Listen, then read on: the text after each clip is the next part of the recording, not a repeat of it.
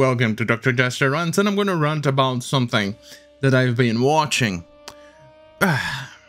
It's called the TV show Brea. Well, it's a quick summary. It's a tar pit in LA that suddenly collapses in a sinkhole and they go and travel to the past. I generally like those themes, time travel and things like that. I kind of enjoy them and the paradoxes it generates. But the biggest problem here that I want to rant, it's not about that, because the overall idea of the show is good. It's solid. It caught my attention. But it's what they are doing with it. That is my problem. Yeah. Well, let's discuss about that, because it's bad. The show overall, the first 4 episodes, you actually saw the wokeness in it. It was bubbling, kind of like a diarrhea inside a toilet. It bubbles, something like that. You see it, the wokeness, but overall you could actually ignore it for the most part. It was the gay couple, or the implied gay couple, sorry, interracial gay couple, the queer dude, which we suspect it is, the evil white males, and all the non-whites being absolutely good characters, pristine, and everything like that. Completely ignorable. It's possible, as in, the story is good enough to actually make you ignore those things. It breaks the immersion here and there, because I'm kind of getting used to it, you know, with modern day television as of late, but no, let me show you the wiki page here. This is what you get. Right. Let me go and show it here. And I get to episode 5, which they do the good old bait and switch. You expected the show to be okay, you know, with wokeness, but on the episode 5, they upped the ante on wokeness and contradicted the story, everything in the story. Christ. This is why you don't hire diversity hires. Right. Let me say why. It may include some spoilers, so be warned. Right. Let's go. In the first episode, they don't believe the guy actually sees the past, so he tries to find some evidence, and he discovers a ring from his ex-wife, carbon dates it, and shows it to a Indian woman, who then, oh my god, I can't believe it's the past, and things like that.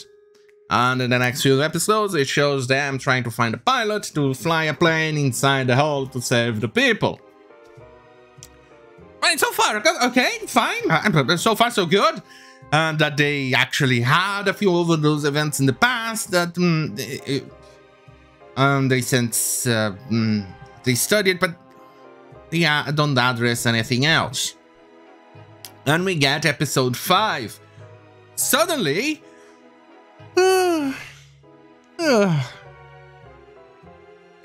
suddenly, that Indian woman goes to a place, and suddenly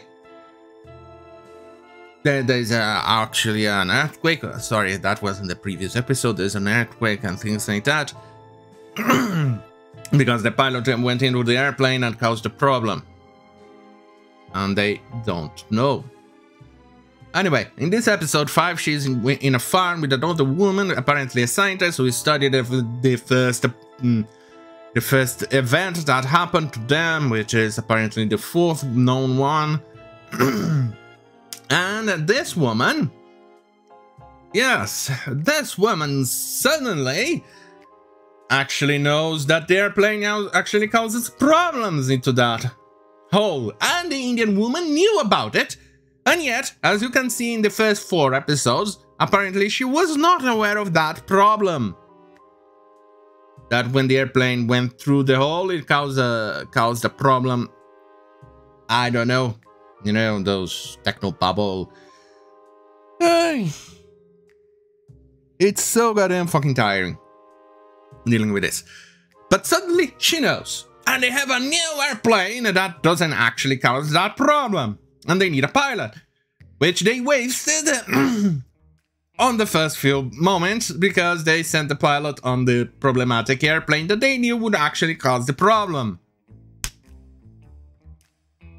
And then suddenly, she seems to actually know everything that went to the past. And they actually went there to study it in the, a few years ago. They sent a team to study.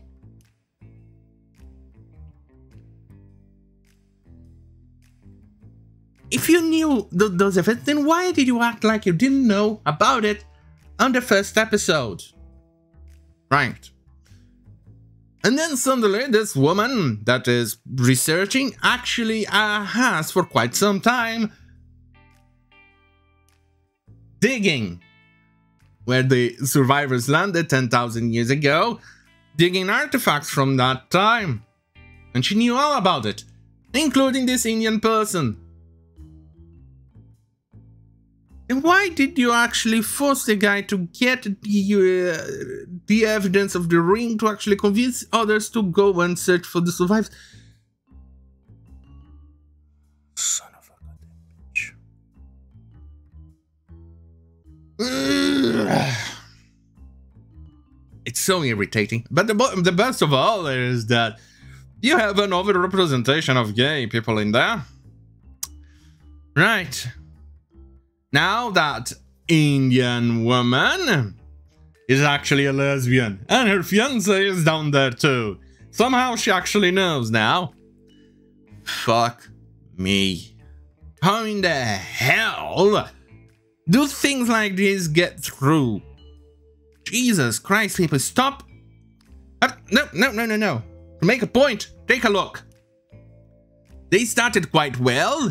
Obviously, the show always loses about some points in viewers from the first episode to the next. You can actually see here on the 6.37, and they went to 5, fine. And it continues and it increases because the show was actually quite interesting up to this point. And then they expected more interesting stuff happening on the 5th episode, which was something to answer the cliffhangers on the episode 4, and I was looking forward to it. And then suddenly it follows everything that I just told you about. The contradictions and the wokeness. And guess what happened into the next one? They lost more than a goddamn fucking point. And this is not something that it was like a month of hiatus or something like that, because look at this.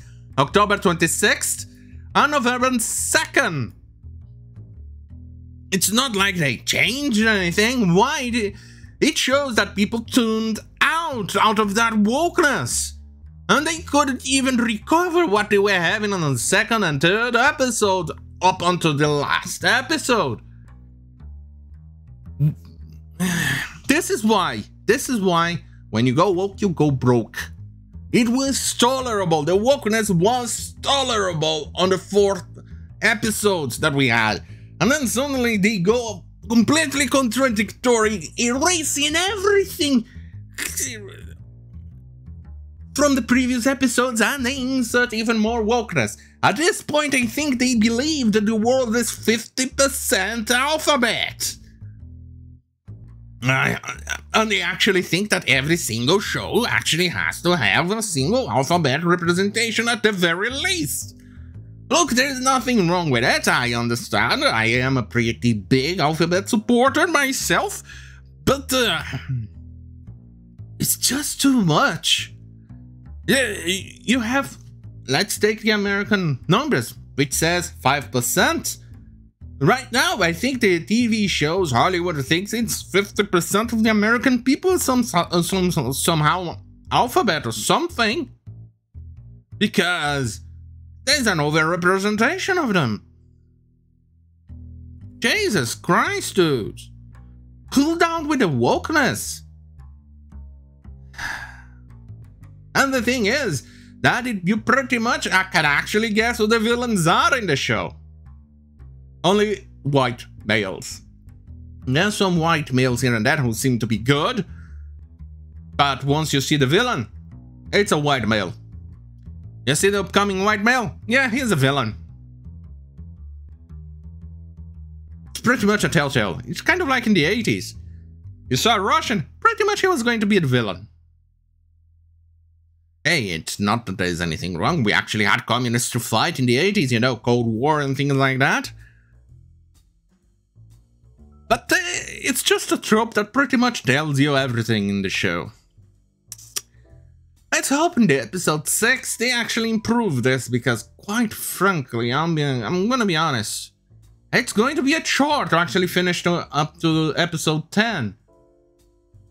And if it's anything like the episode 5, it's definitely going to hurt to actually watch 5 more episodes of this.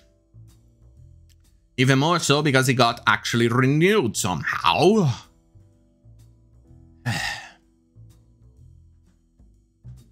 Come on, guys. Try not to goddamn hire woke people to do your stuff. Or at least make sure they are paying attention. On that goddamn fucking hell, have a great fucking night.